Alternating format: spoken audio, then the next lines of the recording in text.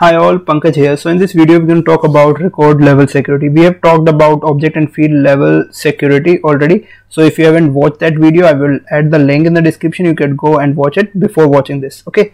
Now let's talk about what is record level security in simple terms first. Suppose there is a user, say he created an account record. Okay. Now he is the owner of that record.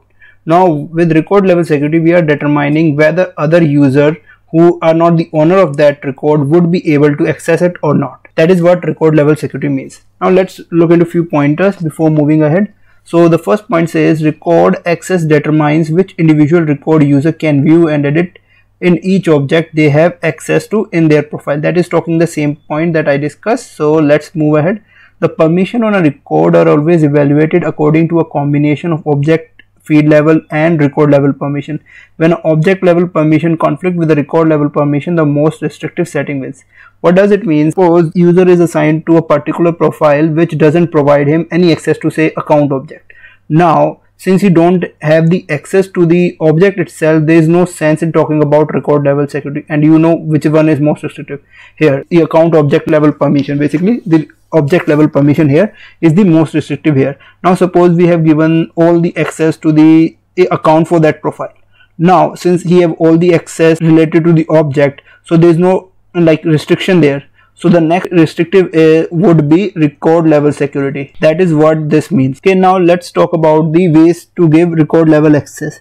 So they are listed below in increasing order of access for you. Okay, so first is organization wide default, or generally known as OWD. Specify the default level of access users have to his or others record. Basically what is the default permission a user have on the record. Okay, now let's move ahead. The other is role hierarchy.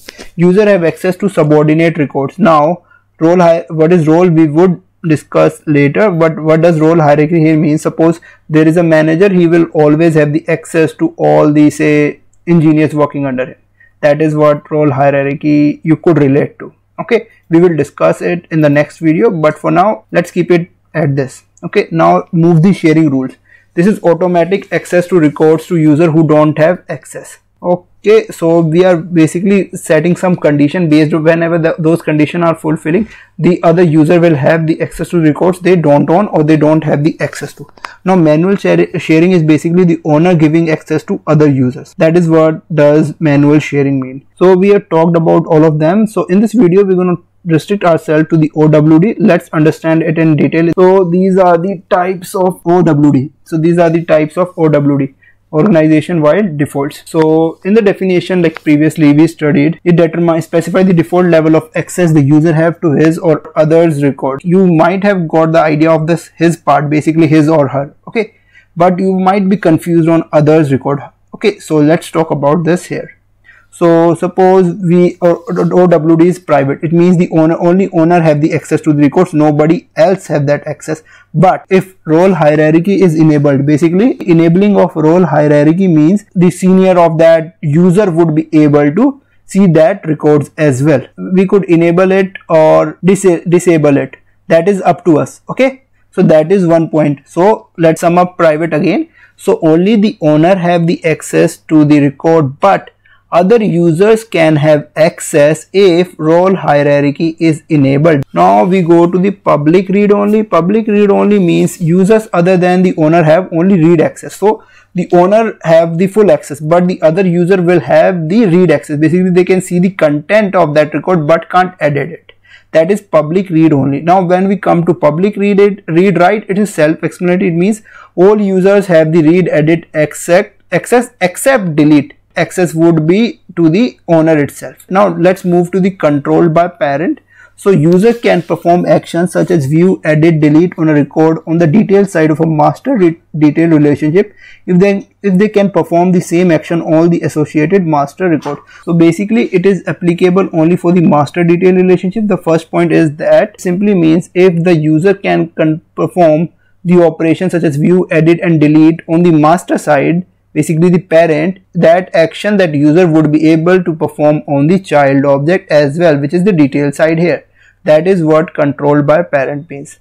Now let's move to the other few OWD access like public read, write and transfer. Public read write, you will you are able to understand what this transfer means. Is basically the transfer ownership. It is same as that, but just transfer is extra here. Okay, now let's move to the public full access. So all users can view, edit, transfer, delete it, and report on all records. This functionality is only available for the campaigns object. So hope you are clear with all the types OWD and the definition of OWD. Okay, so let's move ahead. Now controlled by parents, let's talk about in little detail. So here the child or detail would always be custom. As you know that in a master detail relationship, a standard object could never be on a detail side. If you are little confused on the master details relationship, I would add the link for that as well, that you could watch and then come to this video. Okay, so now let's move on. And the parent could be a standard object or the custom object. Access of the child will always be controlled by parent. What does it mean? Suppose there is an object, you have created a child for it. Okay, now that object could have any permission, but the child will always have the controlled by parent permission. We will see it once we move to our org, and you will have better understanding of this. Okay, now there are few other terms, read only and read write. These are basically the condition on the child object. When you create a master detail relationship, you would have these two options there: sharing setting, read only and read write. What does mean? It allows user with at least read access to the master record to create, edit or delete related details record. Basically, if a user have only read only access to the master, even in that case, he would be able to create, edit or delete the child object. And read write allow users with at least read write access. So if the user have only read and write access, only then he could perform all the modification on the child object, basically create, edit or delete, if he have the read and write permission on the parent. Okay, so these are these points that I'm talking about. Okay, now in some of the standard object parent child relationship, through lookup you can see controlled by parent option. Okay, this is available for few of the standard object in the org. Like for example, contact and account. Okay, it can have the option controlled by parent as well as the other option, though it's a lookup, but it is applicable for few of them. Okay, so now let's move ahead. We will see that in org in just a while. Well, how do we change this setting that we are talking about so far? What we do is we go to the setup, then we go to the quick find and type the sharing settings. We would have this sharing setting there. As you can see here, these are the default internal accesses, basically private, read only, controlled by parent, private, public, full access. We talked about that, and it is only available for campaign and other things.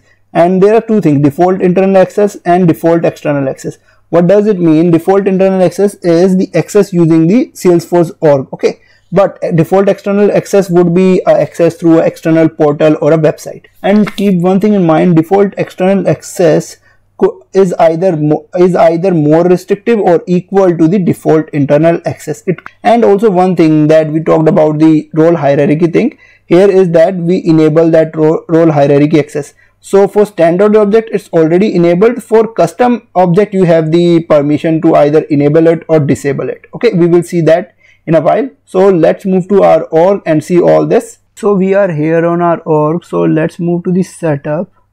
Okay, let me duplicate it. I want to show you one thing as well. So type sharing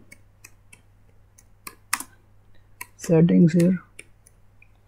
So go to it, and I want to show you one thing. For that I will be opening object manager. Okay, not this one.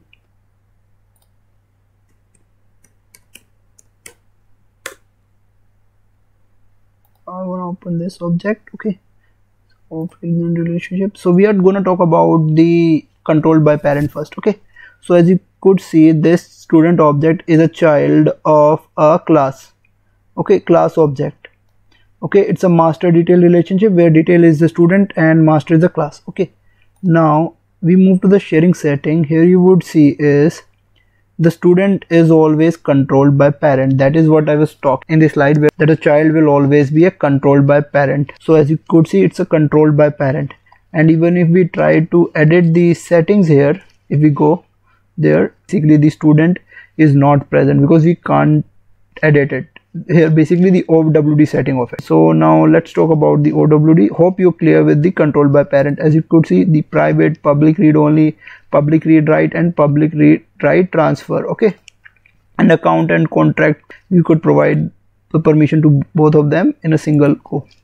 Okay, as you have other things as well. And then for the campaign, you have the public full access. Okay, now as we are talking about the role hierarchy access, as you could see, it is already enabled for the standard object, but for the custom object we could enable it and disable it. That is what I was talking about for the granting access using hierarchies or role hierarchy. Let's make the control private. Okay, and save it. Okay, let me refresh it. Okay, let me do it again. Maybe some network issue there, but it takes a little time for the setting to enable. Yeah, it takes time. Okay, so it has been made private. Now since we have made account as private, only the owner would have the access to the records. Okay, so let's create a record here with a Salesforce admin profile. Okay, accounts, let's create a new account called, say, testing OWD. Okay, and for the account number, let's add some random number, save it. And now we have created a testing OWD record here, and the setting for the account is private. Now, as you know, in the previous videos related to data security, I created a user called Salesforce Hunter with a specific profile having the access to the account. Okay, now since we have made account as private, if we go to that profile, this testing OWD would not be available there. Okay, let's move there, Salesforce Hunter. Okay, now let's refresh it and go to the accounts, and it's already on the account. And let's search for the all accounts. It's already on the all accounts. There is no item to display. That's because it is not visible there, testing OWD, because the access is private. It is not visible here. Okay, now let's make the access as, go to the sharing setting and go to edit and say make it public read write. Okay, and save it. It will take time. Yeah, it's already public read write. So if we create, now let's create another account here, say testing OWD2. Okay, and save it. Now if we go there, now the setting is free from the restriction of private. So let's go there and refresh it. Other records will also be visible here. Go to the, yeah, because the setting is not restricted to private now, and even that testing OWD will be available here. 2 records of that, both of them will be available that we created so far. So hope you are able to understand how OWD works. I guess we've covered all the topics here. Yeah, to show you that setting that I showed you about the master detail, let me show that, and then we are good to go with this video. So go to the student and then go to that class name, and let's edit it. Here you could see this sharing setting. We go to the edit, we will have those 2 options to change the, so if we go here, we have those options to change the read write and read only setting. Thanks for watching.